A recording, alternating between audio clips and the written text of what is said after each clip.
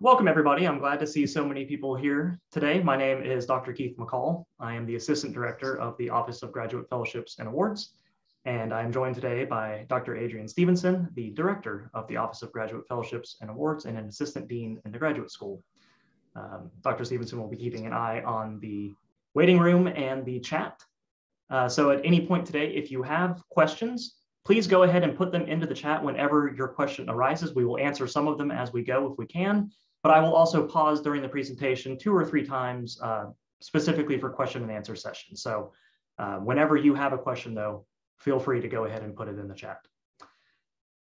So the point of today's information session is to provide you an overview of the Paul and Daisy Soros Fellowship for New Americans and get you thinking through whether you're eligible for the program and whether you're a good fit for it. And then start thinking through what it would take to prepare a high quality competitive application for this award opportunity. So the Paul and Daisy Soros Fellowship Program is perhaps not quite as well known as the NSF GRFP or the Ford Predoctoral or Dissertation Fellowship or some of the other nationally competitive big award opportunities you might be aware of. But partly that's because it's a unique program and one that we don't have too much of an institutional culture of. So you may not know at all what the PD Soros is. And so let's just start with an overview of that. The Paul and Daisy Soros Fellowship for New Americans is a program specifically aimed at recognizing how immigration has shaped and contributed to the society and culture of the United States of America. And the program does this by supporting immigrants and the children of immigrants in the pursuit of graduate education in the United States. The program was founded in 1998. And it is a prestigious and quite competitive program, limited to 30 applicants a year. So far, since 1998, there have been 715 fellows in the program, and they've included leading figures in public service, academia, and business, including U.S. Surgeon General Vivek Murthy, Olympic gold medalist Mei Chao, and scientist and CEO Tony Pan, among others that you may be familiar with. In addition to providing up to $90,000 of financial support over a 2-year period, the fellowship program really aims to create a network of new American fellows through annual conferences and through community building events on a regular basis that include both alumni and current fellows of the program. And in fact, if you watch some of the webinars or read some of the information on the website for the PD Soros program, you'll see that most of the fellows really highlight the community aspect of the fellowship program as being sort of the #1 benefit and the most enduring thing they took away from their experience with this fellowship. So I'm going to skip this slide for now. You can come back and read it. I will send you this after the presentation today. You can also read the same information on the Paul and Daisy Soros website, which I'll take you through toward the end of this presentation. So let's talk instead, before we get into discussing eligibility criteria and application components, let's talk about why this fellowship is worth your time and your attention. So first, as I said, there are very few opportunities like the Paul and Daisy Soros. I know of no other fellowship program aimed specifically at recognizing and supporting new Americans. Moreover, this program is very intentional about highlighting and celebrating the contributions of immigration while focusing on the uniqueness of each applicant's particular relationship to immigration and to the experience of being a new American. Second, this fellowship program is, as I said, it's prestigious and it is nationally competitive. It attracts applicants from a wide range of both programs, disciplines, and schools. But don't be discouraged if you scroll through the list of previous applicants and see a lot of people from Ivies and other sort of big name schools like Berkeley or Stanford. While many of the applicants have come from those schools, you will still see plenty who are from peer institutions of FSU, like Ohio State or UNC. But also PD Soros is very aware that over time, there's sort of become a bit of a self-fulfilling prophecy where when they started the program, many of their applicants came from places like Harvard and Yale. And so just proportionately, most of their fellows came from those same programs. And that's kind of created the self-fulfilling prophecy where that continues to be the sort of programs they continue to get the most applicants from. But they're very interested in expanding their pool of applicants and getting more and more applicants and fellows from institutions like Florida State. So third, this fellowship provides a generous financial support, and it has few limits on how you can stack this with other big awards. So You can hold the PD Soros at the same time that you might have something like the NSF-GRFP or the Ford Predoctoral Fellowship. The $90,000 in financial support over a 2-year period provides up to $25,000 of stipend per year, plus up to $10,000 of tuition and fee support each semester. So $45,000 of stipend and tuition support each year over a 2-year period. Fourth, this fellowship is open to almost any type of graduate degree program or discipline. Its eligibility guidelines are much more concerned about whether you count as a new American than what your particular area of study is. So you can be a master's or doctoral student in STEM or humanities, fine arts, social sciences, health sciences. You can be in a professional degree program like a JD or an MD. All of those are eligible for this fellowship. And finally, as I said previously, this program has a sincere focus on community and fellowship in the true sense of the word fellowship, not just meaning a sort of scholarship. It is looking to support fellows in their careers beyond just the 2 years of financial support. And it's looking to build a lifelong network of fellows who support each other and stay in touch over the span of their careers. Okay, so let's talk eligibility. And we'll start with the most important aspect, which is whether you count as a new American. So broadly, for PD Soros, what they mean by new American is that you are either an immigrant yourself or you are the child of immigrants to the United States. So for any applicant, the basic criteria is that your parents were born outside of the US, and that includes US territories, and that they were not eligible for US citizenship at the time of their birth. The other basic criteria is that applicants themselves are in some way demonstrating a commitment to remaining in the United States. So typically international students who are here on a visa to just attend graduate school are not going to be eligible for this award. They want people who are committed to becoming new Americans, either through having been born as a native US citizen or already naturalized as a US citizen, or in possession of permanent resident status or refugee or asylee status. However, PD Soros understands that not all new Americans who fall into the categories of official residents, citizens, or refugee or asylees. So you don't have to have the sort of official documentation of those status. If you don't, but you were born abroad and attended and graduated both high school and college in the United States, you are eligible for the PD Soros. And so this would include DACA recipients. PD Soros also understands that many potential applicants may have only been raised by one of their birth parents, in which case, to be eligible, the parent who raised you must fit that criteria of having been born outside of the US and not having been eligible for US citizenship. And in that case, you cannot have had contact with your second parent while growing up. But your second parent could be either a US citizen or not a US citizen. The sort of burden there is on the parent who raised you. So I can get to it. I have a poll here that you can use to sort of take a quick check to see which of these categories you might fall into, which way as a new American you might be eligible for this.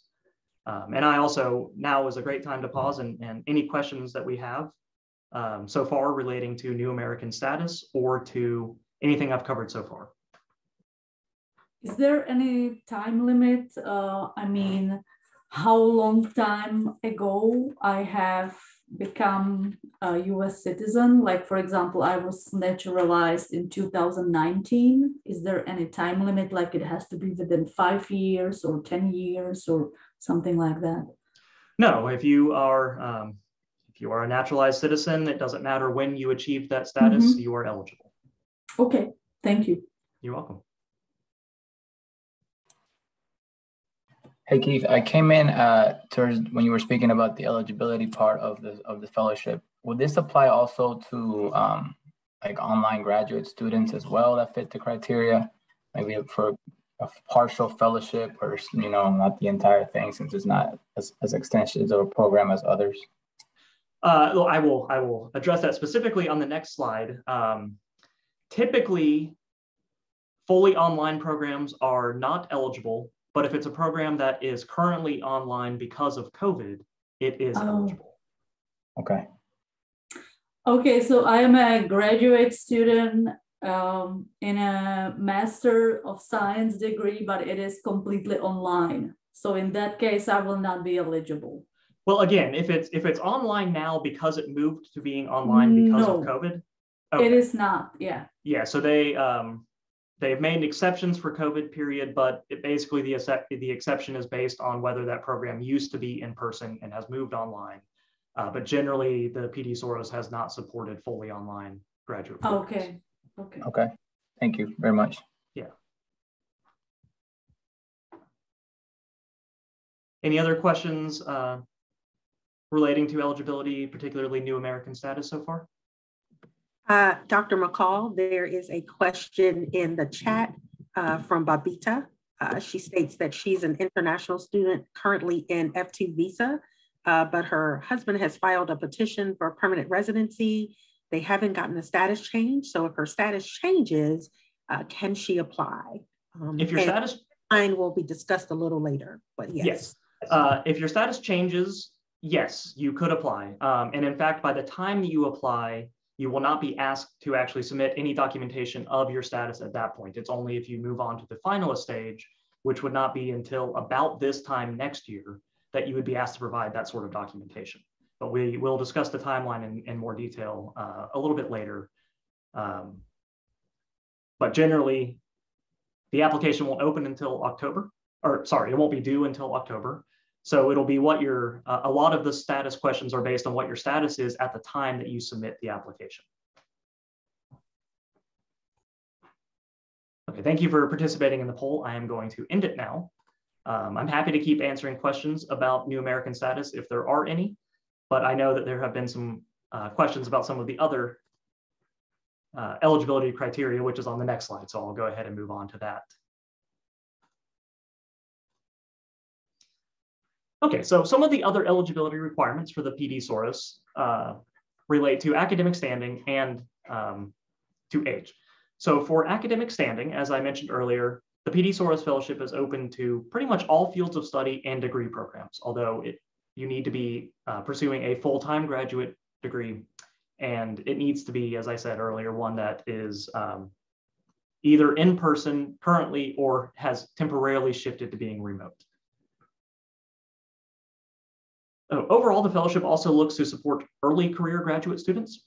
So rising seniors or current seniors, undergraduate seniors are eligible to apply. So if you are a undergraduate senior right now, but you'll be graduating this spring or this summer and thinking about applying or going to graduate school this fall, you would be eligible to apply.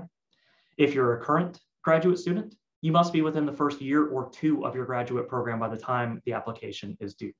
So if you'll be entering your third year of study by the time the application is due this fall, you would no longer be eligible. You must be at the beginning of your graduate career, basically.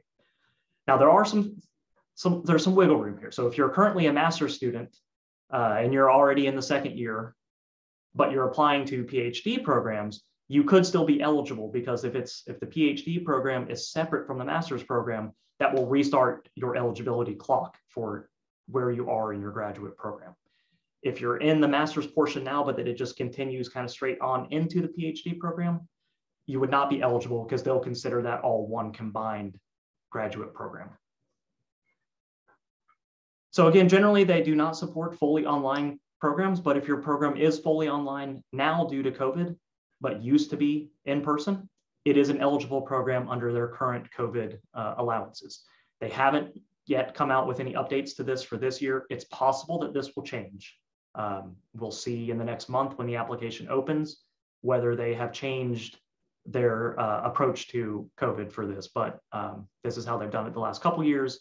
I expect it will still be like this year.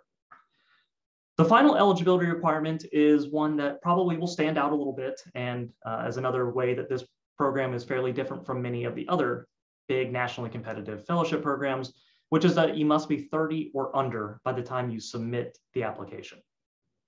So the PD Soros is looking to support people, again, who are overall early in their careers. And so it's okay if you will have turned 31 by the time you would actually begin the fellowship, but when the application is due this October, you need to be 30 or under to be eligible for it. Okay, so the application has many of the sort of typical components that you would expect of an application. There is a form application that you will fill out, and it's going to ask you about your contact information, your demographic background, and your educational history. If you're currently an undergraduate student, you will also be expected to fill out the graduate program for which you seek support. I believe you can fill in up to 4. So I know many people are applying to more than 4 programs, in which case you want to put down the 4 that you think are either at the top of your list that you most want to get into, or the 4 that you think are most likely that you'll get into. If you're a current graduate student, you will skip that section because you have already gotten into a graduate program. The application requires 3 letters of recommendation. It will accept as many as 5, but 4 is the average number, and 3 really strong recommendations is going to do you more good than just trying to get to 5 because you think that it would be better to have 5. So more isn't necessarily better. Just because you can submit 5 doesn't mean you have to submit 5. It's important, though, to give yourself plenty of time to think about who would be a good recommender for this fellowship. Ideally, you're going to want people who can speak to both your academic merit and your accomplishments, but also to your new American story and about you as a person. It's very likely that you'll have a mix of recommenders who can address one of those aspects more than the other. But when you're thinking of your recommenders overall, you should think about a set who can speak to both of those aspects of who you are. So if you click on this, this is a link that will take you to a guide on the PD Soros website for thinking about recommendations and who makes good recommenders. So I'll show it to you on the website in a bit. They also have a guide specifically for your recommenders that your recommenders can read through about what PD Soros is looking for in a recommendation letter. And it also includes some technical information about how to actually submit the letters and such. The application will also require that you write 3 documents, a resume and 2 essays. So the resume allows you space to record your academic and professional experiences and accomplishments. PD Soros says that resumes tend to be 2 pages in length, but they can be as short as a page, and they can be as long as they need to be for you to feel like you've communicated what you want to communicate in that resume. So I'll talk about each essay in more depth on the next couple slides, but for now I'll just mention that there are 2 essays, each 1,000 words, one that is about your new American experience, and one that's a little bit more of a traditional essay about your graduate plans. You'll be asked to submit your transcripts, both your undergraduate transcript and if you're already in graduate school, your graduate transcripts.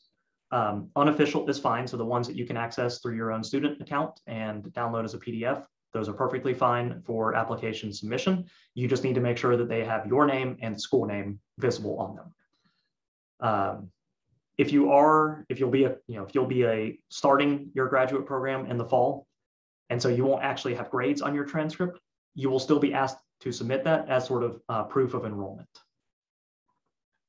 So they do ask for test scores, but only if their test scores were required to get into your graduate program. So many programs right now have waived entrance exam requirements.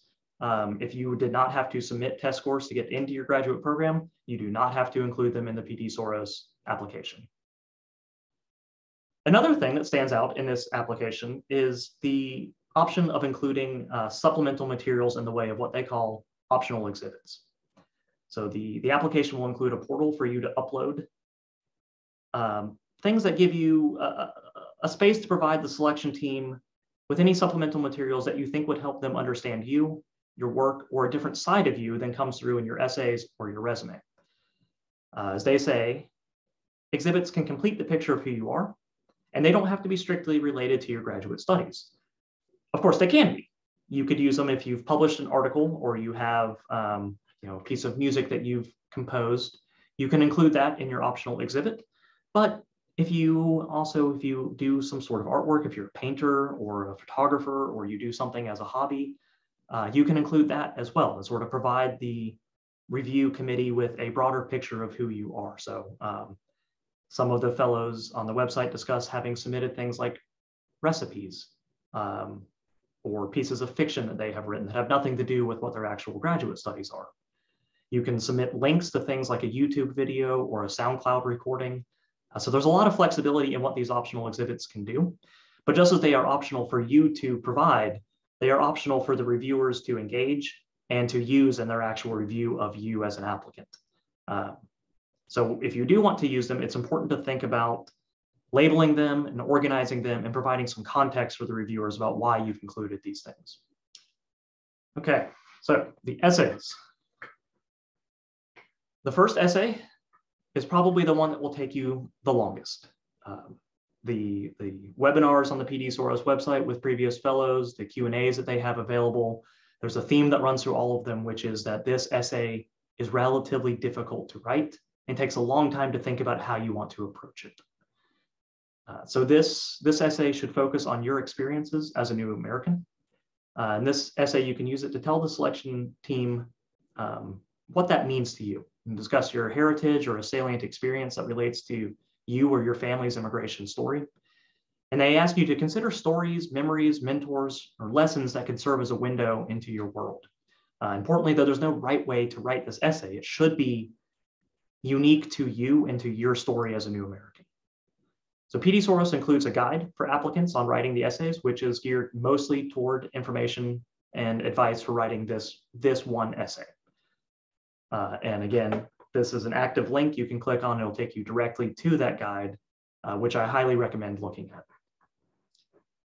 So with this essay, it's important to be authentic and, as they suggest at times, maybe even a little vulnerable, but you don't need to feel like you need to share anything that you're not comfortable sharing. The rule of thumb for that is kind of, if you wouldn't bring it up in a job interview, don't write it in your application essay. You're not being asked to share anything compromising or too personal. But that being said, trust that reviewers are genuinely interested in you and your story, and that they will read your essay in good faith and with compassion. Essay 2 is a more traditional topic. It basically asks about your academic and career goals.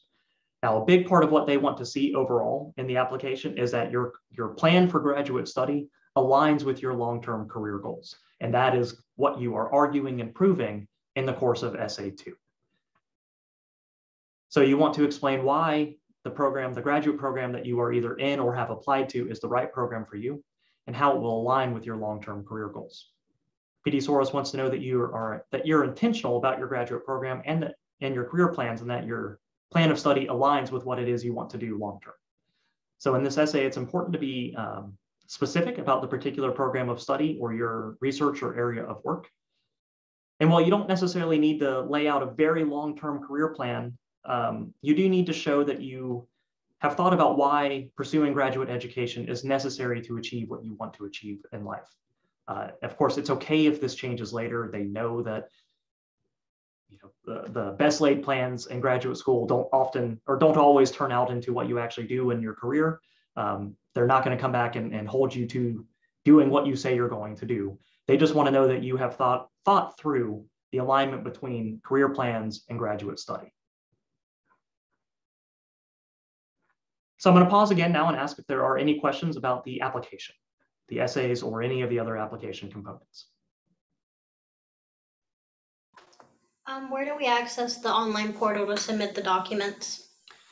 I'll show you that on the website. It is not yet active for this year. It'll become active in April. That is when the application opens. So it's not currently there for you to actually see at the moment. But I'll show you where it would be and how to get to it. Okay, thank you. You're welcome. So review criteria. What is PD Soros actually looking for? Overall, PD Soros is looking for applicants who show promise of making distinctive contributions to American society or culture or to their field of study. They do that in part by looking for applicants who demonstrate creativity, originality, and initiative. Or in other words, they want problem solvers, innovators, self-starters. The reviewers will also look for evidence of a commitment to and capacity for accomplishment. And specifically, they want to look for accomplishment that has required what they call sustained effort, because they want to know that their fellows are people who will likely make significant contributions in their careers. They look for past evidence of drive, determination, perseverance, or what they call sustained effort. Since PD Soros also wants applicants who have a commitment to the United States, they will review applications for a demonstrated commitment to the values expressed in the Constitution and the Bill of Rights. Now, importantly, they aren't looking for you to write a treatise on the US founding documents. Instead, most fellows sort of address this criteria indirectly or show it implicitly in the values and in their story that they put into their essays. So PD Soros takes a broad approach to this criterion. For instance, when talking about citizenship, they don't necessarily want you to talk about the very abstract or specific functionings of US citizenship. Citizenship might look like being a good community member or being committed to service. Discussing the concept of freedom might take on the form of discussing academic freedom or a commitment to disseminating knowledge for the public good. So they have a broad approach to how they will look for these commitments in your work and in your essays and in your life. And they don't necessarily expect you to, specifically sort of write an essay about how you try to uphold the Constitution in your daily life. So these are on this slide, these are the primary review criteria, and most of these will relate to what you put into essay 1. They have a list of secondary review criteria, and these are more likely to be covered in your essay 2. So they want to know about your promise of continued significant contributions as a person with demonstrated originality, creativity, and initiative, as well as evidence of previous sustained effort. How likely are you to use those traits in the future to make significant contributions to your field or to society at large? Basically, they want you to show them how and why you are poised to leave graduate school and become a leader in your field or profession. They will also review your application overall for how relevant your graduate training is to your long-term career goals. So again, sort of the whole point of essay 2 is to show them how relevant your graduate training is to what you want to go on to do. Now, importantly, PD Soros takes a holistic approach to reviewing applications. So they don't use GPAs and test scores to narrow down the applicant pool. They don't have sort of minimum requirements for either of those things. And since the application is open to people in very different fields, degree programs, the reviewers seek to take differences into account when they're reviewing applications. So they don't tell you exactly how they do this, but they make it very clear that they are committed to creating what they call a level playing field for reviewing people from different backgrounds and in different types of degree programs. It's also worth noting that reviewers for this application are generally educated non-specialists. So your essays should be written with that audience in mind, minimizing jargon or technical discussions that are field specific. PD Soros says that on occasion, they will forward applications to specialists for review. They say, for instance, if you're a person in fine arts and you've included, used your optional exhibits perhaps to include some of your art and you talk about that in your essay, they might try to get an artist to actually come in and review your application. Or if you are in a very specific STEM sub-discipline and you discuss very technical aspects of your research in your essay, they might have a specialist from that field come in and read your essay. But you won't make it to those specialist readers if you can't capture the attention of the first readers who are going to be these educated non-specialists. So it's important to keep that audience in mind. Okay, and so the typical timeline for the PD Soros Fellowship. So again, this year's application hasn't opened yet, but last year's was due on October 28th. It'll be similar this year. They announced their finalists for this year in January of 2022. Finalists go through an interview round that happened in February. And sometime right around now or in the next couple of weeks, they will be releasing the list of selected fellows for the 2022 fellowship. And on the same day they do that, they will open the application for the 2023 fellowship. As I said, PD Soros fellows say that they typically spent a few months working on the essays, particularly essay 1. Now that's not really out of line with any other big nationally competitive fellowships. They all take a similar amount of work. And we here at OGFO would strongly suggest that you take that seriously and you give yourself plenty of time to gather good recommenders and to be very intentional about the planning stage, particularly for essay 1. So with the application being due in late October, I would encourage you to go ahead and start working on this by July. So resources to get you started if you are interested in this. Before I do this, because this will take me off of the PowerPoint and we'll go into a couple websites, I'm going to stop now again to see if there have been any new questions that have come up. Any questions about application components or anything else we've discussed so far? Just statistically, has anyone from FSU received this award, or how many, you said it was national, so how many schools like would we be competing against? I mean, it's very hard to know how many schools you'd be competing against. I think they generally receive somewhere between 2,000 and 2,500 applications for 30 fellowships per year. FSU has not had a previous winner, but we don't know that we've even had that many previous applicants from FSU, which is part of why we are doing this today, is to try to get more people from FSU to apply, because PD Soros has said they would very much like applicants from places like FSU. Thank you. Yeah. Okay, so before I move off the PowerPoint, I'll just point out that both of these, again, are links you can click on. So there is a Canvas course that OGFA has put together, and you can click it and go to it straight from here. And the PD Soros website is also full of resources and guides to help you. And I'm going to take you through both of these things now, but I just wanted to point out that you can click in the PowerPoint for either of those and it'll take you to it. Okay, so the OGFA Canvas site is designed to be a sort of self-guided Canvas course that you can use to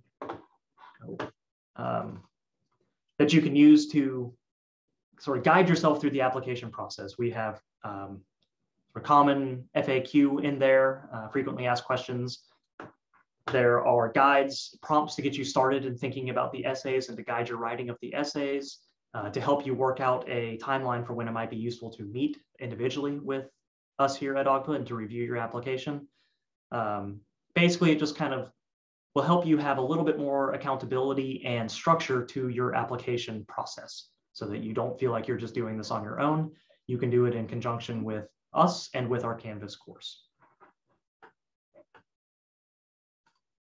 The PD Soros website, as I said, has a lot of very useful information available on it.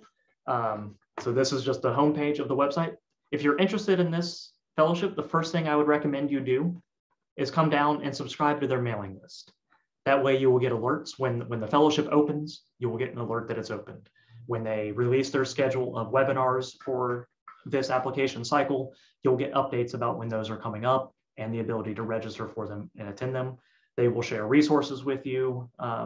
They'll share, interviews with current and past fellows. So subscribe to the mailing list is an easy way just to sort of stay up to date on everything going on with PD Soros.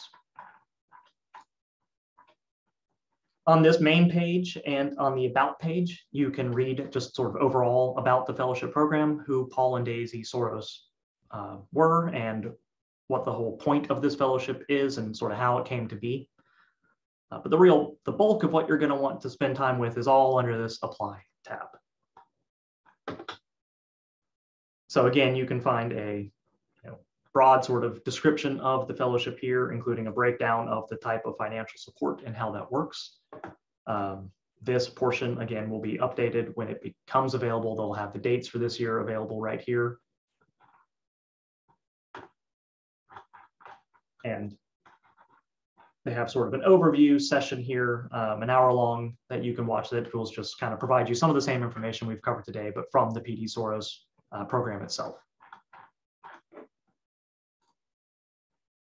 Eligibility tab will take you through a detailed account of eligibility and help you think through, again, what New American status means and whether you fall into being what they consider a New American. There is also a eligibility requirement webinar that you can watch. It's brief, it's about 15 minutes, but it answers a number of questions and helps sort of clarify some of the points. They break down the review criteria here, and you can always come back to this and sort of, as you're working on the application, you can keep this fresh in your mind so that you're always writing toward the review criteria when you're working on your application. Information sessions, as they move into opening this application cycle, this will be populated with their schedule of live webinars that you can attend this year. They will also then post them as recordings. But if you attend them live, you can ask questions over chat and you can engage the PD Soros people. So you'll see they have a whole list of recorded information sessions from last year's cycle. Again, they have this big overview one and this eligibility one. They also have Q&A with previous applicants that cover a lot of the aspects of sort of how they approach their essays, how they approach recommenders. And then they have a whole series of information sessions for people in specific disciplines. So they break it down by visual arts and architecture, law and policy, business, writers, medicine and biomedical sciences, STEM, performing arts, community college graduates, reapplicants, humanities and social sciences, veterans and active military, and that's it. So those are all pre-recorded ones. They will likely be offering the same slate of specific webinars for different disciplines again this year. So here is where you will access the online application. Again, it's not actually open yet this year, so you can't get to it yet. But this will also tell you about the application components. And this is a place to come back and check because, again, as they open this fellowship, they might fine tune or have changed some things. So this would be the place just to see what documentation, what sort of supplemental documents they might be asking for, and whether anything changes with the essay questions. This guidance for recommenders link is the one I mentioned earlier. This is what you could share with people who are going to write you your letters. So this is not the guide to help you think about who is a good recommender, but this is for you to give to the people that you identify as your good recommenders, and it will help them through the process of providing your recommendation. So it includes the technical information about the actual how they go about submitting it, but it also tells them sort of some of what PD Soros is looking for and what is a good letter for this fellowship. So I encourage you to share this with any of your, with all of your recommenders. Frequently asked questions is exactly what it seems like it would be. It is a lot of the questions that they get a lot in webinars. And so if you think you might need to attend a webinar to ask a question, it would be good to first go to this frequently asked questions page and make sure that your question isn't one that everybody's already asked. This timeline will again be updated for the 2023 cycle when that opens. But you can see here how everything worked for last year, which can cue you into about what the dates will be for this year. As you can see, fellows are announced on the same day the application opens. Applicant resources is very useful. They have Q&A sessions with previous fellows. So you can go through some of these and they tell you about their experiences, both with the fellowship tenure itself and with the application process. They have some specific guidances on here for veterans. There is a podcast with the director if you want to find out more just about from the PD Soros sort of staff side of things. And then they have these guides that I mentioned earlier, this applicant essay writing guide, a guide for recommendations and helping you think through who are good recommenders for this one, and a guide to the optional exhibits and sort of what you can use them for, how to make them have the highest impact for your application. And then there's also the 5 R's of preparing a Paul and Daisy Soros fellowship application. For the interview. If you make it to the finalist stage and you want to sort of get a pep talk for the interview, that's a good place to start. The other thing you can do on the website is scroll through and explore who the fellows have been over time. If you click on this right now, it'll just be alphabetical by last name, but you can look specifically for fellowship year. You can look at, to see applicants from particular birth countries, from particular institutions. So you can explore a little bit and see, but like I said, don't get discouraged if you think that it looks like a lot of them are from Harvard, because PD Soros is aware of that and they are looking to change that. So they know that that's what it looks like if you come to this page and scroll through. Don't self-select yourself out of applying for this just because you see that. Dr. McCall, can I add a note regarding the benefit of using this database that you just showed about past fellowship recipients? Please. So the other benefit to this type of database is oftentimes fellowship recipients are willing to share their experiences with you related to applying for the fellowship. And then also sometimes their application materials. We do not have email addresses for these particular fellowship recipients, but many of them you can find on LinkedIn. So if you happen to connect with a particular experience that's shared by one of the recipients, or maybe the birth country, or something else that's relatable to you and your experiences that connects you to, it may be the professional field of study, or something that they're doing in the community that engages your interest. You can look up many of these recipients on LinkedIn, shoot them a message, let them know that you are planning to apply and would like to connect with them to discuss their experience with the application process and or glean information from their insight about the application process. And for many, many, many fellowships and awards, you would be surprised, but the applicant recipients are more than willing, many of them, to share those experiences and oftentimes their materials. Some of them you may or may not hear back from, right? It really just depends. That's the same thing with faculty that you reach out to for many things, but for the most part, many of them will reply and are more than happy to share their experiences. Oftentimes they serve as ambassadors for these particular fellowships and awards. And so they are supported from the agency, the funding agency, to really share those experiences moving forward as they matriculate through the fellowship and award process. Yes, certainly. That is a good resource to use, and so is the Office of Graduate Fellowships and Awards. So we are here to help you prepare a high-quality competitive application for the Paul and Daisy Soros Fellowship or for any other fellowships that you're interested in applying for. We can meet with you to help you plan your application materials, to discuss good recommenders for this fellowship, and to help you plan how you might approach your essays. We can also, once you've started actually drafting materials, we can meet with you to review your essay drafts and to help you finalize that application before the submission deadline.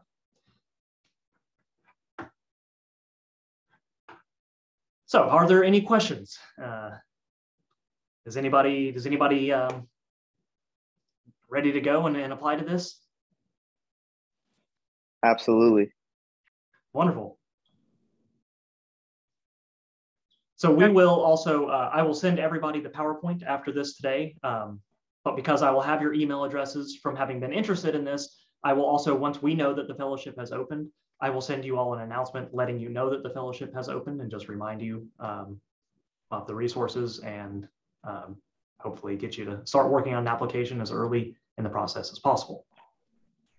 Dr. McCall, before we close out, if you could go back to the ACFA Paul and Daisy Soros Canvas site, I really would like for the folks that stuck around to see the information related to getting started with ACFA as it relates to fellowship advising support for this particular award. So if we could go to the, I believe it's the essays.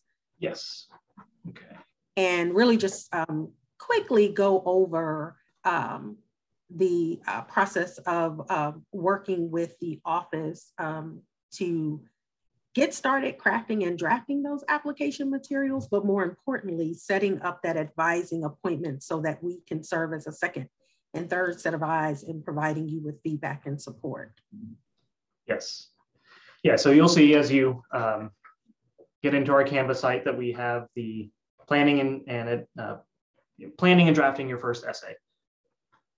So we provide you with some prompts to sort of think through, using some relevant experiences from your childhood or from your undergraduate and graduate career to get you started coming up with ideas for this essay and to start you on the drafting process. And once you've started drafting it, that's when you should think about coming and meeting with us. So hopefully you can do some of these sort of initial work yourself. And as you'll see on the PD Soros guide for essays, they encourage you to do things like talk to family members and friends to access some of your if you have family photo albums or family documents or memorabilia, to sort of immerse yourself in you or your family's history and your particular sort of immigration story as much as possible, to start just generating these ideas that you could use for this essay. So do all these sort of pre-planning things, and then as you start drafting, start meeting with us regularly to review those drafts and to start to turn your ideas into a workable 1,000-word essay that will make your story as impactful as it can be. So we have on the Canvas course, you will see a particular way to go about scheduling your meeting with us and uploading your essay materials for us to review. There are other ways to contact us, but again, we encourage you, if you're going to apply to this, to use the Canvas course to sort of structure your approach to this. So this would be the best way to submit your materials and to make appointments with us. And one last thing I wanted to add to that, there is no limit to the number of meetings that we can schedule with you to provide you with support. I'm saying that because if you need to go through 7 to 8 iterations or drafts of your documents, we will schedule that many meetings with you. Some of them may be just electronic feedback. Others can be face-to-face via Zoom or face-to-face physically. But we will work with you through as many iterations as needed to get to a competitive place with your application. And the last thing that I wanted to mention is, do know that that is not unusual for an applicant to go through 7 to 9 drafts. Many of our successful applicants go through that many drafts before they feel confident and comfortable with submitting their application materials. So once we get started, we're with you for this ride, and as many meetings as we need to schedule to work with you to get this submitted, we will do that. Yes, which is also part of why we encourage you to get started early, so that you make plenty of time for that revision process. Not only do you want time for us to give you feedback, but you might want your advisor, your mentor, or colleagues to provide you feedback at different rounds. You might also just want space for yourself to write a first draft and walk away from it for a couple weeks before you even come back to it. It can be important sometimes to give yourself that sort of space on a personal essay to, it's hard to critique it if you've just finished writing it. So build in as much time as you can to be very intentional with each aspect of this application. Anybody can join the Canvas site. It is, it's a self-guided thing. I don't actually know how you add it. Do you search for it? Yeah, that's a good question. We provided the link to self-enroll back when we sent out a newsletter a couple of months ago. But what we can do, Dr. McCall, is when we send the follow-up email with the PowerPoint attached, we can send the link directly to either the OCFA site or this particular Canvas site, and you can self-enroll. But thank you for asking that question, because we have a number of fellowship Canvas sites, and I want to be able to provide you with directions on how to self-enroll in those. Yes. And again, I'll just point out real quick that on our Canvas site, again, the timeline is going to relate to the previous one. When it opens for this year and we know the dates, we will update it accordingly with that. And if anything has changed for the application, the review process, the submission process, any of the required documentations, we will also update the Canvas site to reflect any of those changes, so that our Canvas site will be a complete sort of one-stop for keeping you on track with everything to do with getting this application ready. Very good question. We do not have an office in the Panama City campus, but we fostered a relationship with some of your administrators from Panama City, the Panama City campus this past semester. We created a one-page website with information so that students at the campus could, use us as a resource. But we are here. We've operated in a virtual space for the last couple of years. So although we are not in Panama City, we can provide you the exact same support that students at the Tallahassee campus get. So if you reach out to us, we're going to send you a follow-up email. And if there's something in particular that we can support you with, just reply to that email, and Dr. McCall or I will figure out your schedule of availability and set up some time to meet with you. Yes, and we try to be very flexible in the way that we provide feedback. We can do electronic feedback on drafts that, do it through track changes and comments. We can meet over Zoom. We can do both. So we will work to accommodate your schedule and your needs for support. We still have 5 minutes left before this was scheduled to end, and we can certainly go longer if need be. So, if you have any sort of questions relating to anything to do with this, please feel free to ask them. Dr. McCall, there is a question in the chat regarding medical graduates and their qualification to apply. Yeah, you are eligible. Professional degrees, including MDs, are eligible. So your application would look just like everybody else's. And yeah, I would encourage you to apply. They are happy to support all different types of graduate programs and fields of study.